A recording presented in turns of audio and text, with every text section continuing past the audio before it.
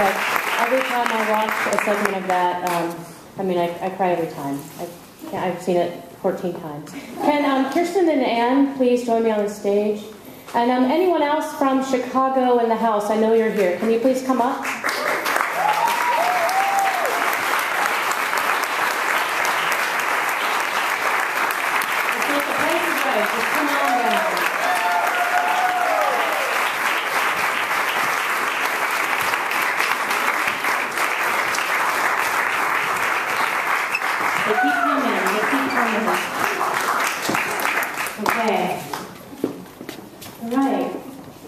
Community of people working together really intentionally to create meaningful adult-youth partnerships and working really hard to do everything they can to prevent and end homelessness among LGBT youth. It's my distinct honor to give Chicago the first ever True Community Award.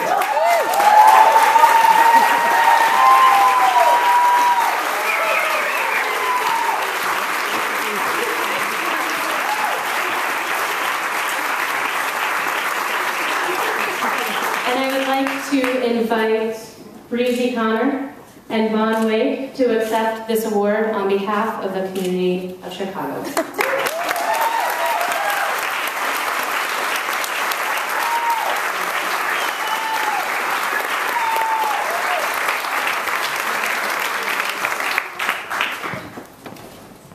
It's a great honor to be standing here accepting this award on behalf of Chicago.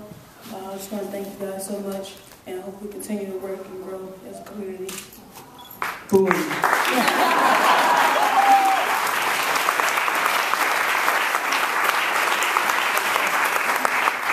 And I want to build on Breezy's brilliance and great words. I want to say thank you to the True Colors Fund, to all of the beautiful and amazing people that are in this room tonight. I've been in this field for 19 years, and here is what I know, that relationships on an individual and on a structural level are truly what addresses and ends homelessness among young people. And I love everyone on the stage, beautiful, beautiful people. Thank you, Jama, thank you, Gregory, and Cyndi Lauper, and Pelosi, and every one of you are beautiful. So we're going to continue to build relationships. Boom.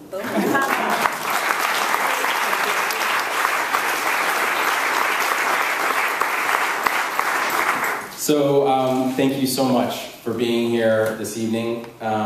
We look forward to seeing you for the rest of this evening and all day tomorrow. We have an amazing program that the team has slaved over for all of you. I think you will find it to be quite innovative and inspiring. So just tomorrow, we start very early.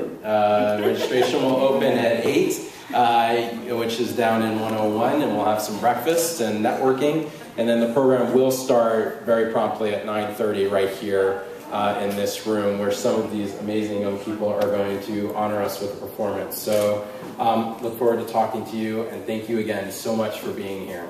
Thank you.